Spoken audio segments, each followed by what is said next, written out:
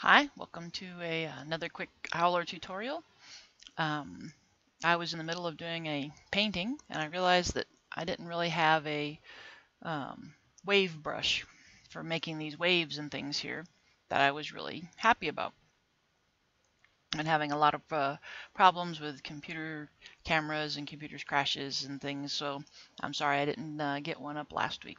So this one will be nice and short, and basically I'm just going to go over how I go about finding new brushes.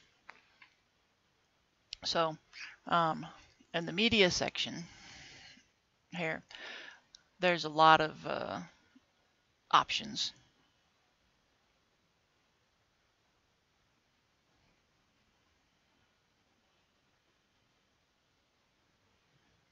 And you can see what I mean about computer issues.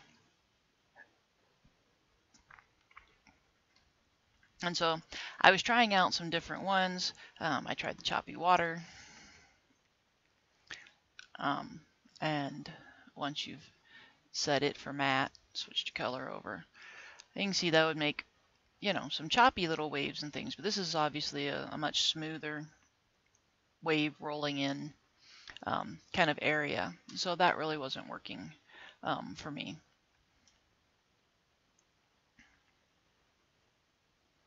We'll make it stick here. Textures, of course, aren't really working well. And edge smoothers and things weren't really doing what I needed either, because I'm working on where the wave curls over. So it's a fan brush type effect, and I wasn't finding anything here in my basics. I thought about the smear knife and things, which does water very nicely, and also works on snow, mountains, and things, but wasn't really finding anything that I was pleased with there. In KB, which comes with the Howler, she's got a lot of really neat things, and I've taken some of hers to in the past and made alterations to them for my own kinds of things. In fact, her pine tree or a tree sketch right there, I turned it sideways and changed some parameters and everything, and that's what I use to do my water smears with. It works really, really well for that kind of thing. But if you've gone through and you're not really seeing anything, water dabs is, cute possibility, but when you're, doing that, they don't make a fall very well. So then it's time to look at different other effects. So close this and do the brush and open. And in my case, I have a whole folder that's just for various PNG type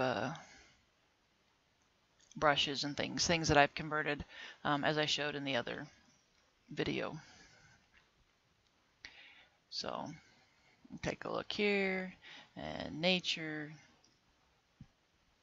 got some water.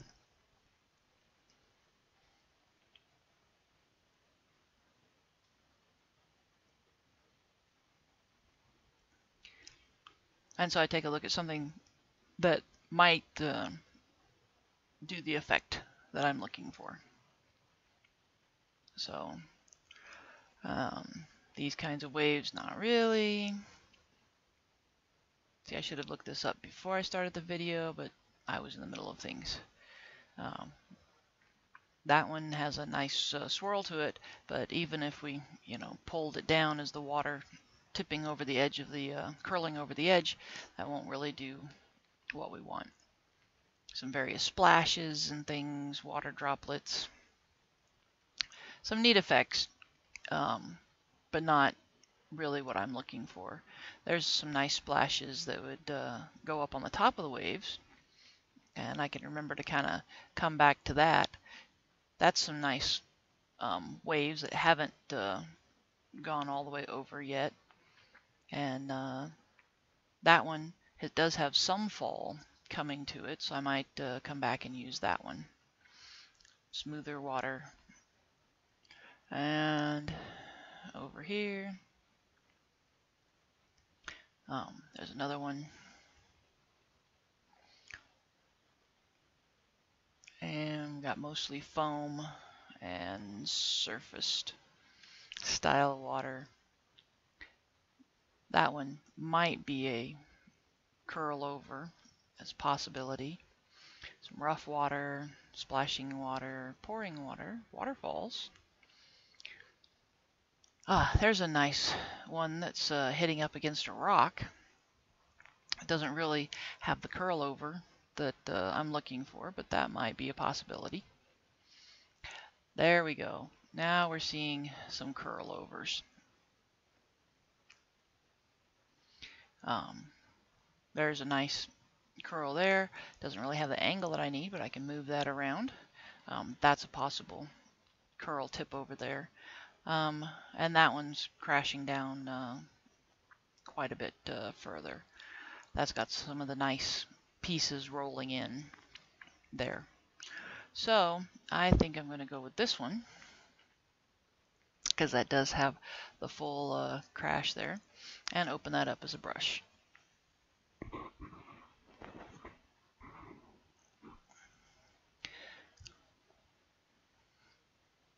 It's of course way bigger than what I need here. So first thing, I'm just going to go ahead and resample the brush to bring it down some so that it doesn't tax the system so badly. Put my opacity all the way up and bring my steps all the way down. And I've got made sure I have black down here in the bottom. And so I'm going to come here to our brush key selector. I want it to use the alpha, and just click on this once. Then if I decide I need, a little bit more to go out of it, I can adjust from there.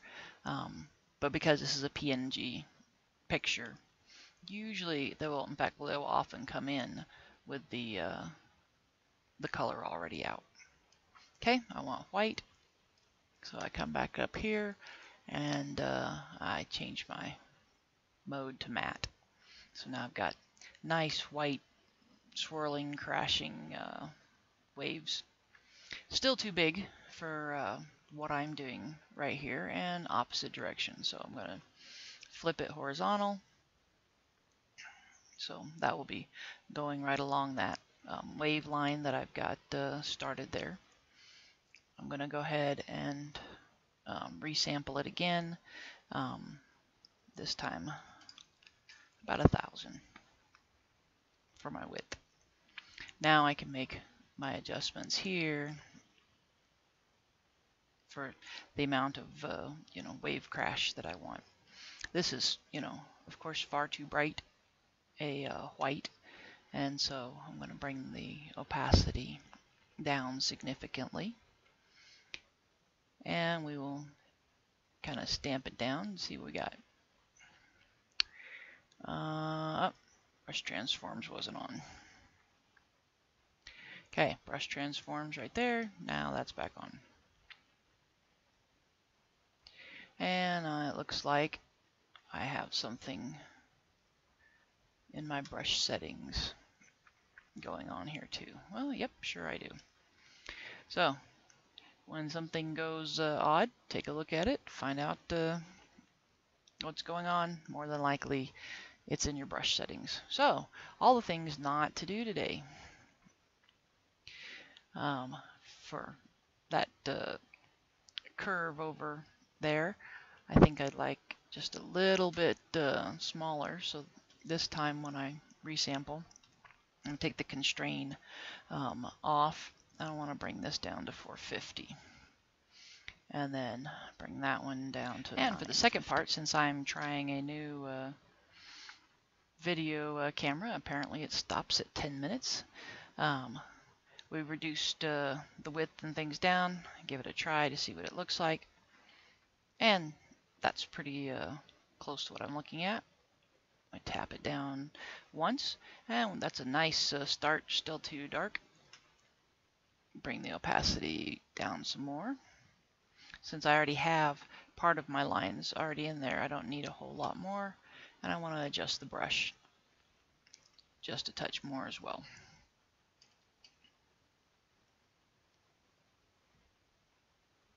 So we've got it curling over the edge there. And line it up where I want it, a little bit of splash and things. And I've got a brush, a wave, starting right there. Now do it for the other side. I'll flip that over. And I need to change the angle on it.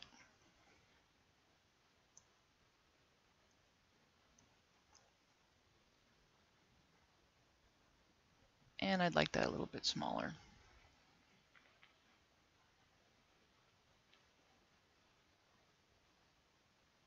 So I adjust till I get it about where I want it. Tap that in, and now we've got another one curling over.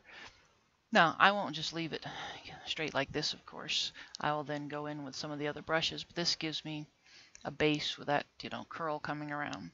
I might also in the future look for a fan brush and see if I can convert it over so that maybe I can go ahead and draw the curve in myself. All right, so I'll see if I can combine these two pieces together and make one semi-seamless video. I hope that was kind of helpful, and when I'm done with it, I can go to the Browse Media. If this is one that I end up liking and want to keep, then I would just tell it to save the current brush. And so it'll save it with any of the things that I've put on here. It'll come up at size 35 and with the low opacity and whatnot. Any changes I've made here will also come up with that. So I would just do the save media and give it a name.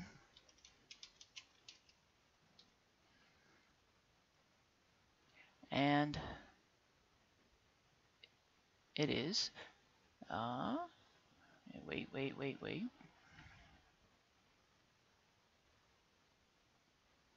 There we go. It's now saved, Ocean Curl. Because it's white, it doesn't show up on this particular system. This is the system look